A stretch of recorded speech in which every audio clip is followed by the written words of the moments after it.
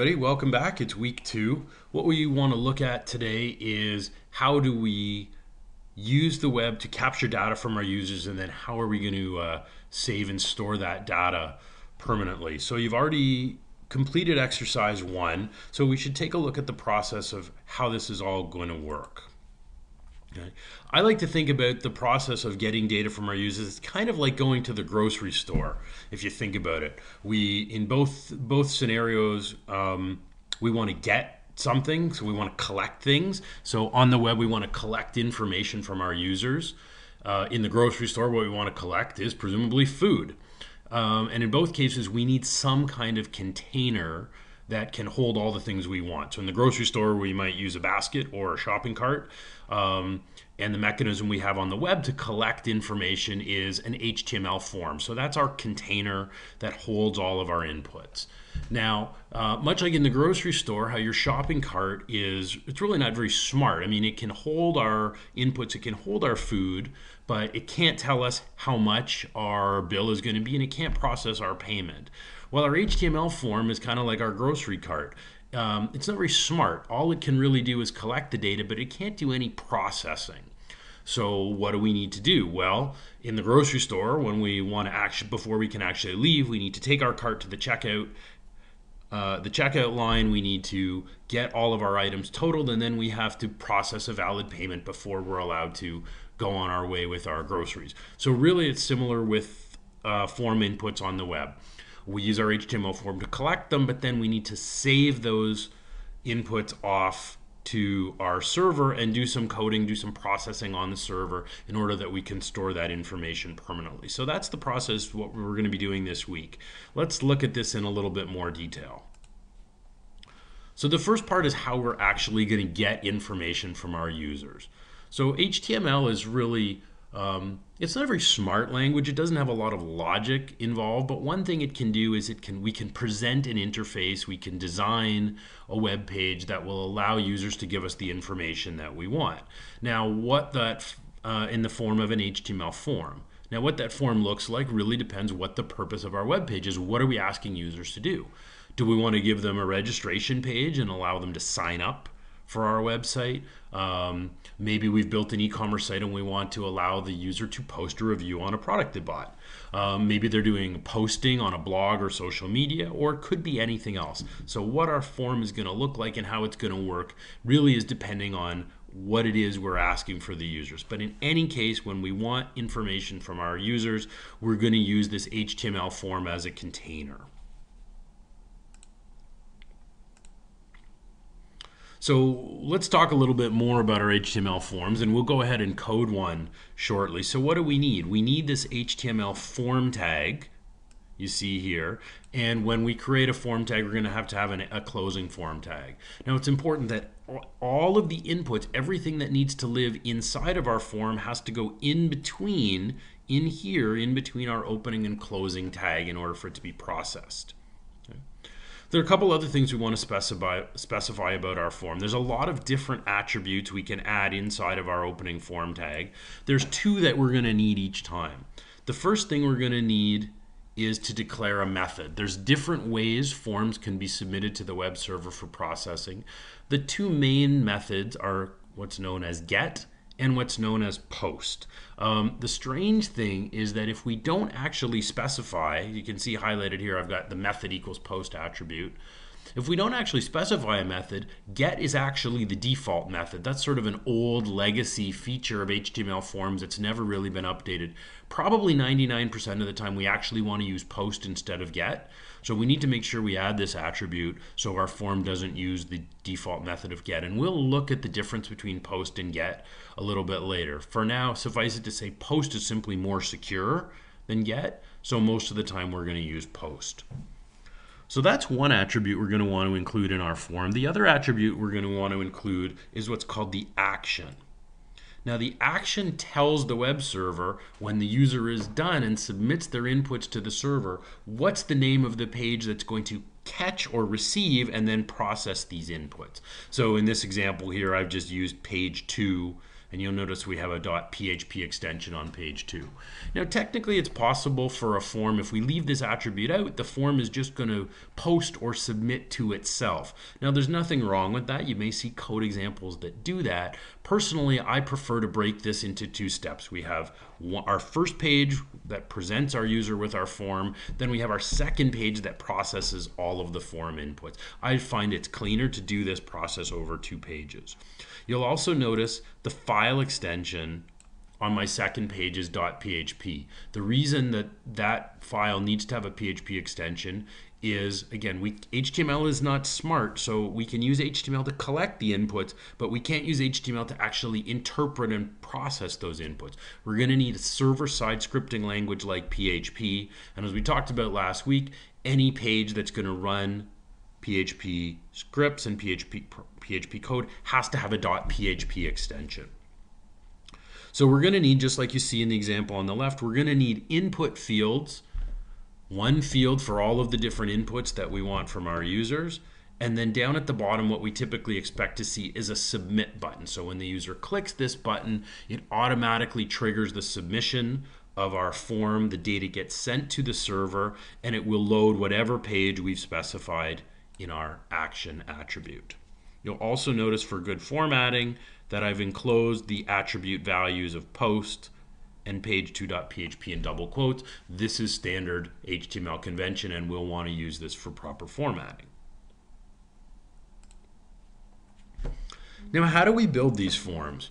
Well, really there's a suite of HTML controls available to us, and what controls we use really depends on what information we're asking for from our users. So the most common type of input is a single line text box. You can see those in the example here. So we might use text boxes for simple text or string values like first name and last name, numeric values, for example, we have here salary. Some of our other common controls would be things like a drop-down list, where we're going to present the user with a list of choices and allow them to pick one. This is known as an HTML select tag. We also have radio buttons, as you can see here in the department. Again, radio buttons are where we want to present the user with a list of choices and we want them to pick one and only one. Functionally, the select box and the radio buttons are the same. We've given the user a choice and they only pick one. So how do we decide which one to use? Fair question. Typically, if we have a lot of choices, we're going to want to use a drop-down list, because to display every choice with the radio button is simply going to take up too much space on our screen. If we only have a few choices and the text of those choices isn't very long, radio buttons are more user-friendly because it means the user doesn't have to click the item in order to see all the choices. We also have options like checkboxes for things like yes, no, or true, false fields, or list of checkboxes where we want to give a user a list of choices and allow them to pick as many of those options as they like. We've got our submit button down at the right that will trigger the submission of our form inputs to the server, and we also have a reset button that will automatically clear out our form. So it takes a little bit of practice to start building forms where we're matching user requirements and we can understand which form controls to use. But really it's pretty simple, and once we do it a few times, you're going to get comfortable with it quite quickly. So the next thing we're going to do, once we've built and saved our first page, then we need to build a second page that has that PHP extension where we can read or parse or interpret each of our values. Eventually what we're going to want to do is connect that page up to our database and save each value so we have that information accessible to us at any time in the future. But we'll get to that. Typically the way that we read the values is using a built-in object in the PHP library that's called the post collection or array, and you'll notice it has this syntax, $_post. So an array is basically a list of related values. So if we built an input form that had 4 different text boxes on it, each one of those would be a new item in our post collection or array. So we can see from the example, if we put in a text box on our form called first_name, we could refer to the value that the user entered with this syntax, $_post, square brackets, single quotes, and then the name of our form input. Now it's important to note, in PHP, these names are case sensitive. So if we, on our form, we called our first name with a capital F, and we try to refer to our input with a lowercase f, we're going to get a blank value. PHP won't recognize that those things are the same. So one of the things I'm going to recommend we do, and in all the code samples I do, I'm going to make sure I name everything all in lowercase, and where I have multiple words, I'll usually separate those with underscores. This way I'm not going to get confused between upper and lowercase. We'll do a code sample in a minute, and I'll show you exactly how this works. So what I'm going to do, I'm going to open up a code editor, and we're going to create our first form. If you're looking for code editors, you can find them in Blackboard. I suggested in week 1 where you could find a code editor. So under activity 4, there are a number of code editors. All of these are free downloads. You can use any file that you like. For today, I'm going to use Microsoft Expression Web. It's an editor I'm pretty comfortable with. So I'm going to open that up.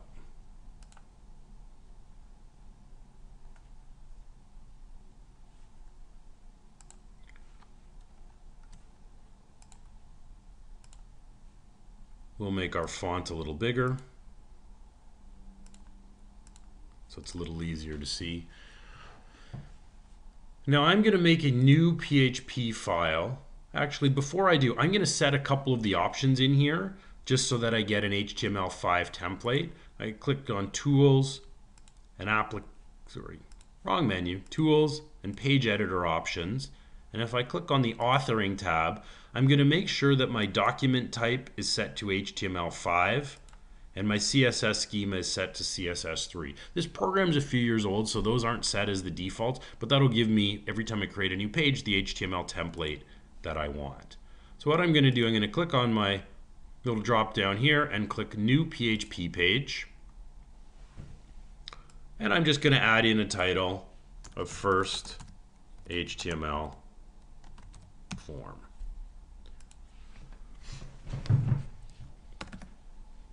So what we're going to need here are several things. We're going to need an HTML form. We're going to put an input on the form, and then we're going to need a way to trigger a form submission.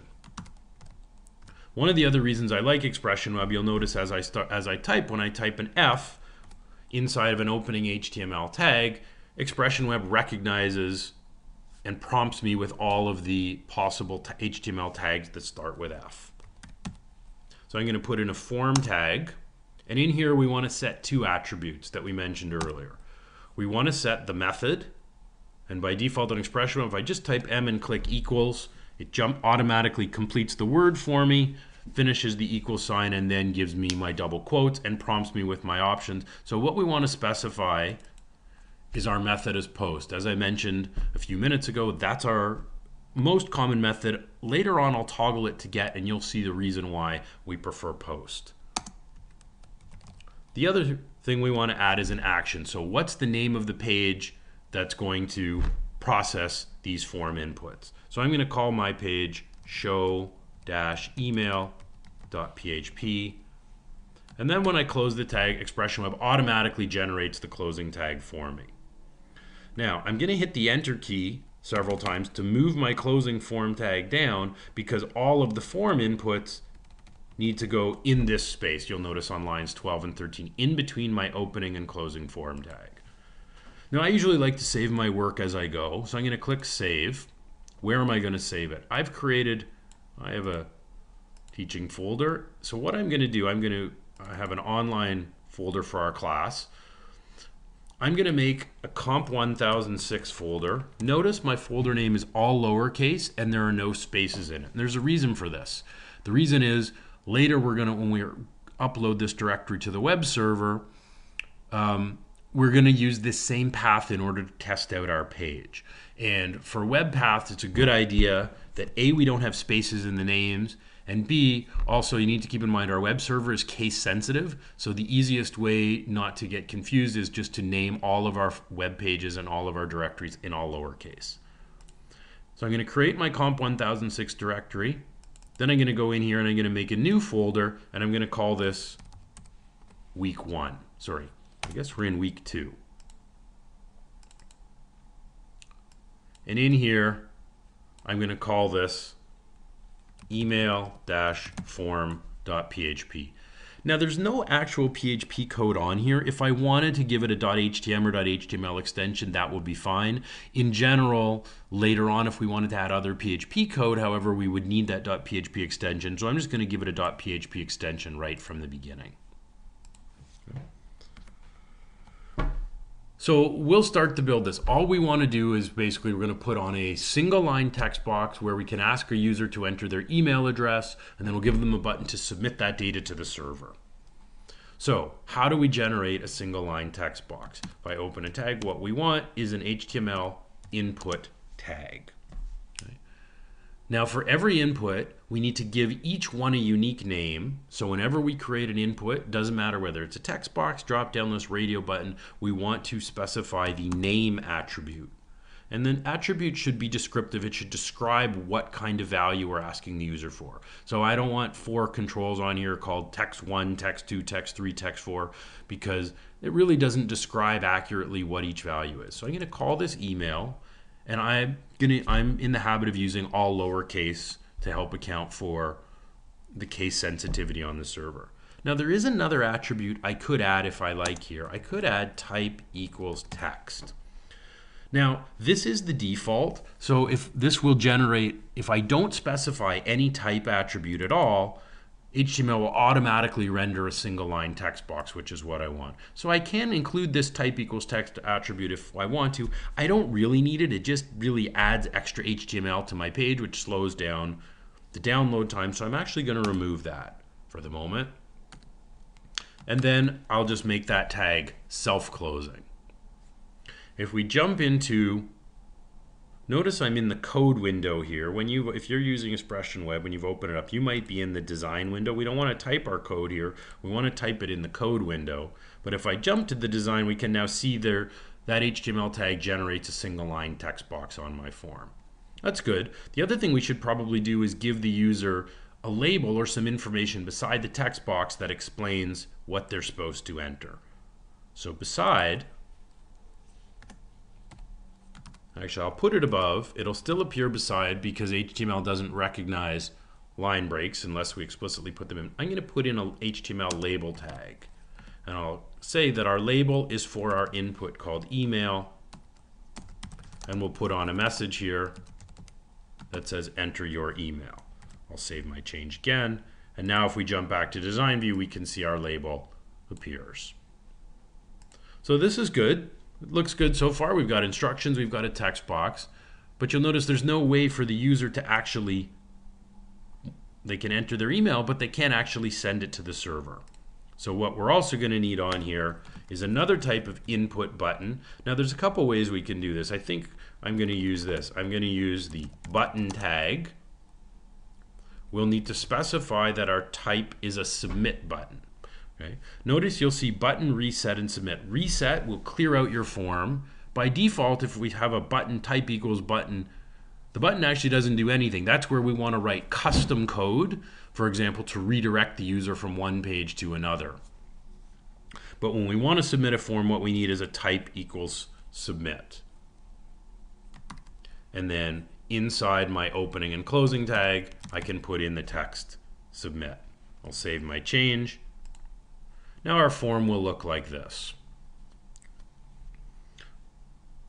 So what we want to do now is we want to get connected to our account on the DreamHost web server. We want to upload this file to the server, and we want to try it out.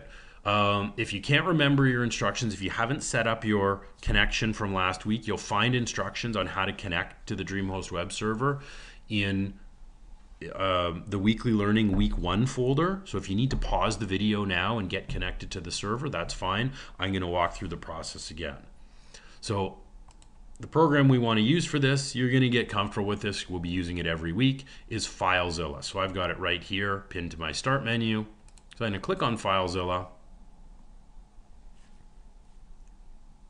And then if you followed the instructions for last week, you should already have your DreamHost connection saved. So I'm going to go to my DreamHost connection.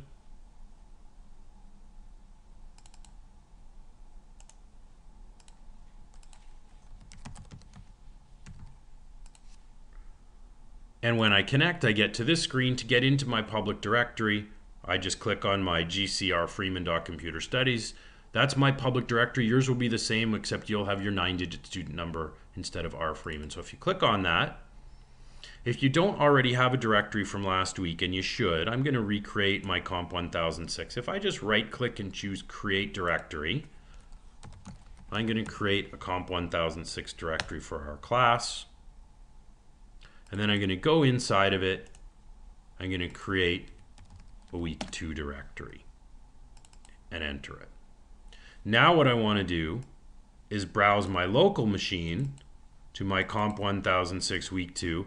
And here's our email form PHP page we just created. So I've got there's 3 different ways I can copy it to the server. I can double click it, I could drag and drop, or I could right click and choose upload. Any of these will copy my local file to the server. So I'm going to upload. We can now see a copy, and now we can go to our browser and look at our page. So in my browser, if I go to GCR-Freeman.Computer Studies, again, your URL will be the same, except instead of R. Freeman, it'll be your student number. Then I'm going to enter my COMP1006 directory. I'm going to enter my week 2 directory, and I'll load email form.php. And now there's our form. So no PHP code, HTML only.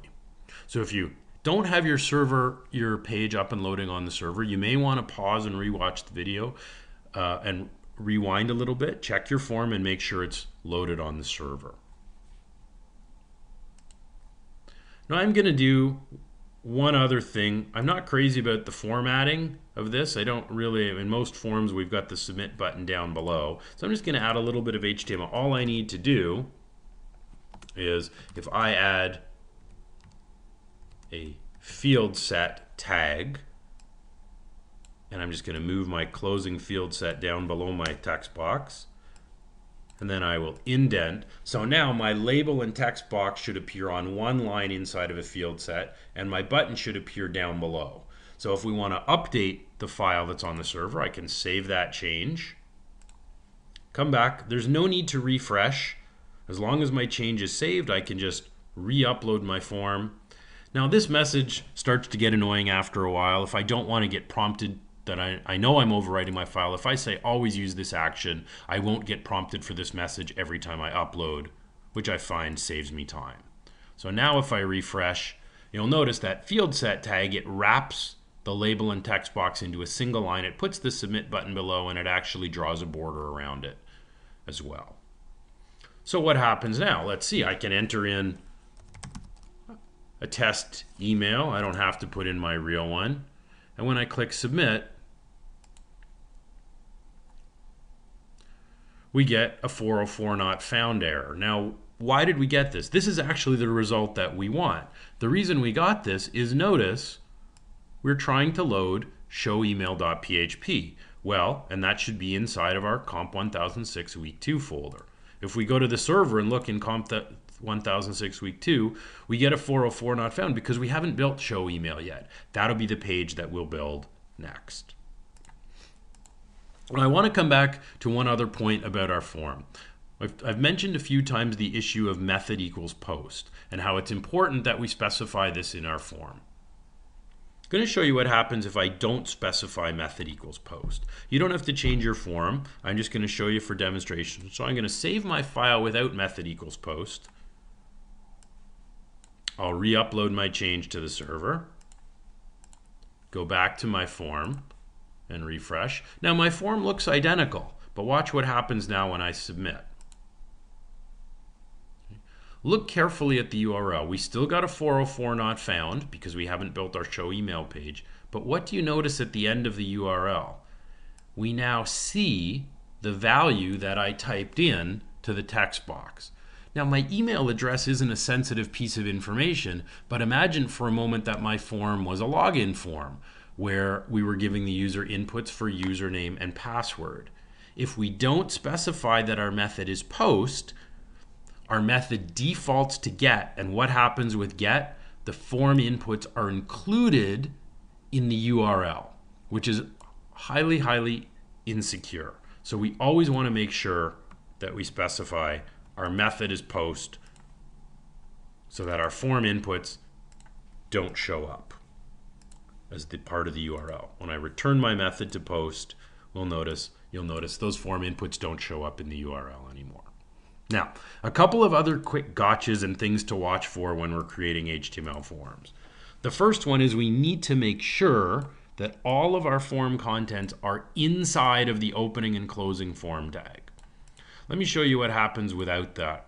Let's say I create my form, but I forget to move this closing form tag down to the bottom. Watch what happens now.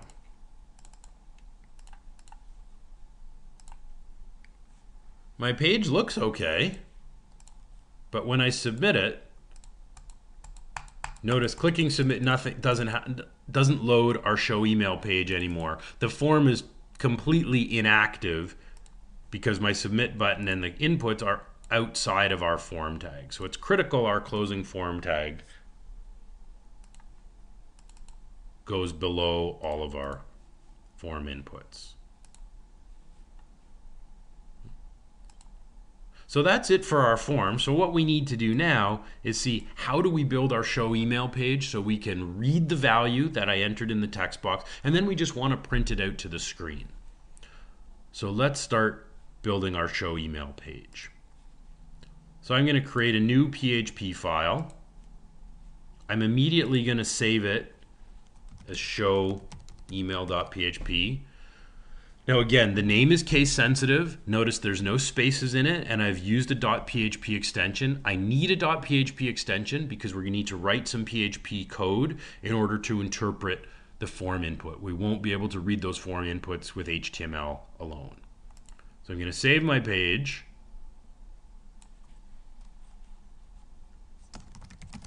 We'll just put in a generic title. It doesn't really matter what it says. And we just need a couple of lines of PHP code.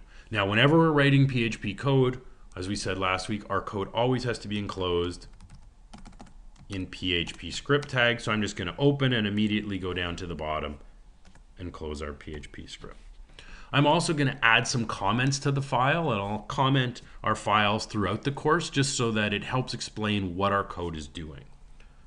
So the first thing we want to do is capture the form input and store it in a variable. Now this is an optional step. We don't have to do this, but you'll see from a coding perspective as well as from a typing perspective, it's a lot easier to work with our form inputs if we first transfer them into variables because the variable names are just a lot easier to work with. So what I'm going to do is create a variable, and I'm going to call it $email. In PHP, all variables are prefixed with a $. And we want to assign it a value. I'm going to give my variable descriptive name.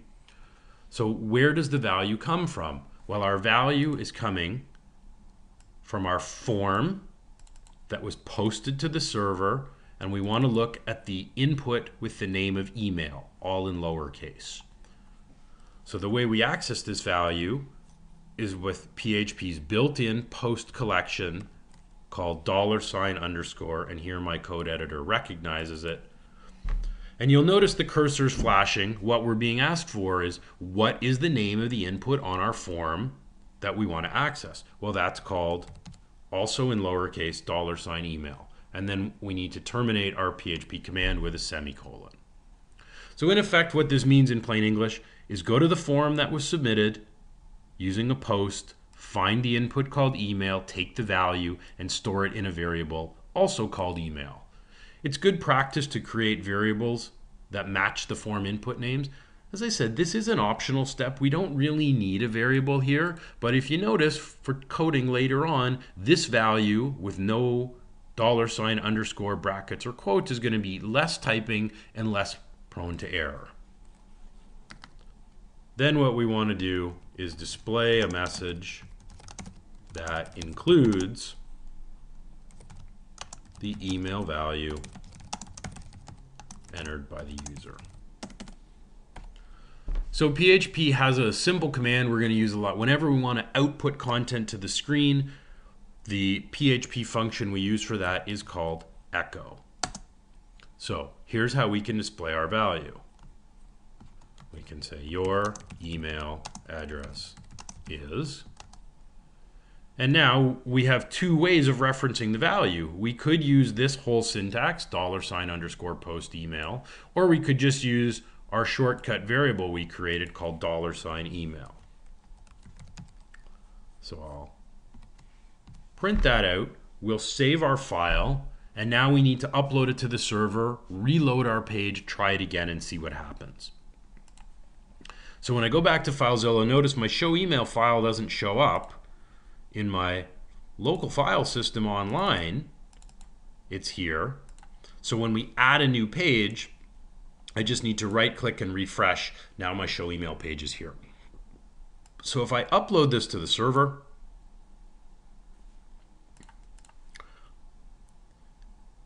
now all I can do, what I can do is simply, if I hit refresh, my browser will ask me if I want to resend the form data. So if I click on resend,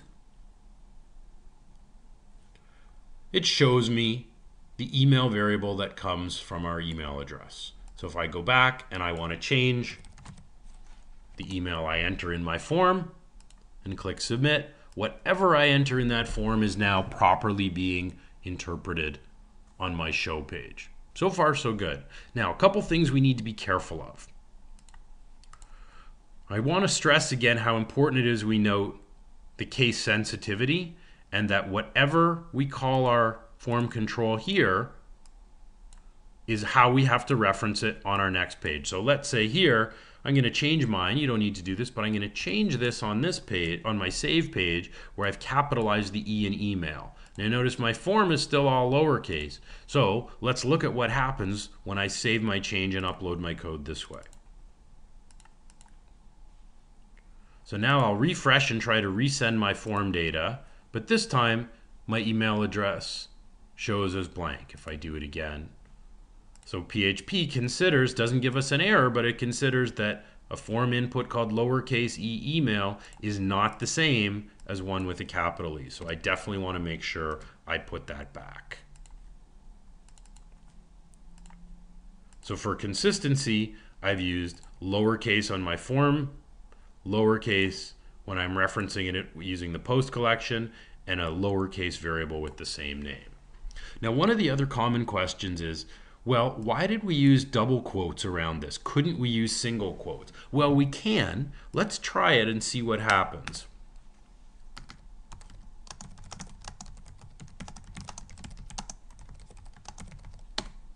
So if I run the same command, but this time the same echo command, but this time I'll use single quotes around it. Let's try it out and see what happens.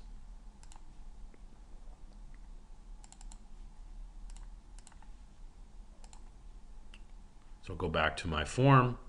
I'll resubmit. So here's our first statement. It shows the email address, but look what happens when I try to add my variable inside of single quotes. You'll notice that my email variable is parsed and interpreted correctly inside the double quotes, but when I embed it inside a statement with single quotes, the PHP interpreter reads $email as a literal rather than a variable. So we've learned one of the important distinctions between single and double quotes in PHP. When we're printing with double quotes or using double quotes, we can embed a PHP variable, and the PHP interpreter knows that's a variable and gives us the value. In single quotes, however, it's treated as a literal. So what do? What we're going to need to do is reference this variable from outside of our single quotes. So what we'll do, I'm going to move my closing single quote over here, and now what we need to do is concatenate or append the literal string together with our variable. PHP is a very strange operator for this. In most languages, like in Java, we would tend to use a plus sign. Some other languages might use an ampersand. In PHP, the concatenate operator is actually a dot. Doesn't make sense to me. I like to think of a dot as separating things rather than joining them together, but they didn't ask me when they created the PHP language. So I'm going to save my file. I'll re-upload it and resend my data. Now you notice when we've concatenated the variable outside of the single quote, the PHP interpreter is able to properly read that value. So line 19 and line 16, these are functionally equivalent. Now, I would argue, and most people would probably agree, that the version in line 16 with double quotes is easier, and I would agree it is. So the natural question is, well, why would we ever use single quotes? Good question. We do often use single quotes in our PHP echo commands when we want to include not only PHP variables, but when we also want to include HTML tags for formatting, because you'll notice our HTML tags include double quotes. So that's a little gotcha. We'll come back to this and you'll see this more. So here's our completed page. We don't need to make any other changes to this. But what I want you to do is, if you're having trouble, then pause the video, rewind and walk through. And I want you to make sure, before you move on to the next activity and mark this one as reviewed, make sure that you're getting this result that you see in my browser. Your form shows up, and whatever you enter in the form submission should show up in both the double quote and single quote version.